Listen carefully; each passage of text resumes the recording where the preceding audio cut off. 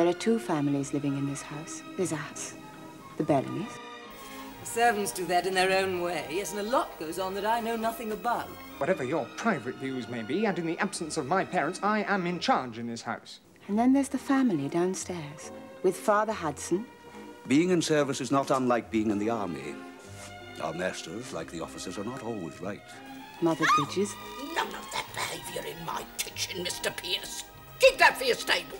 Then there's the eldest daughter, Rose. I thought I told you to wait in there. I'm sorry, Cook said she wanted to know. I said nothing of the sort. Not making a very good start, are we? And the two youngest daughters. Should we tell?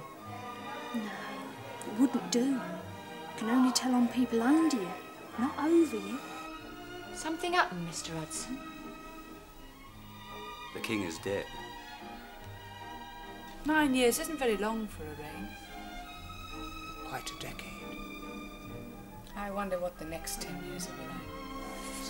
Why is everyone fussing about this silly old war? Well, it's just something happening abroad. It's like the famine in India or the earthquake in Turkey. It's nothing to do with us. I never thought I'd end up in service. It's not so bad. Safe. And I know I speak for all of us here when I express the hope that we may long continue in the service of... Front door.